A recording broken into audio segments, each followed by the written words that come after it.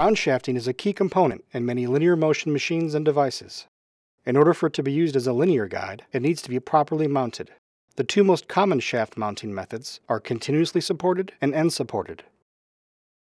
Continuously supported shafts are attached and supported along their entire length. This configuration is used when loads are high or more rigidity is desired.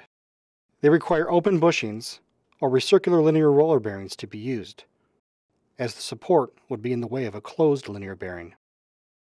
End-supported shafts are supported at both ends, with the middle of the shaft clear of the mounting surface. This configuration is used when the loads are light or deflection from the shaft is acceptable. In end-supported applications, closed bushings are used, since the middle of the shaft is clear of obstructions.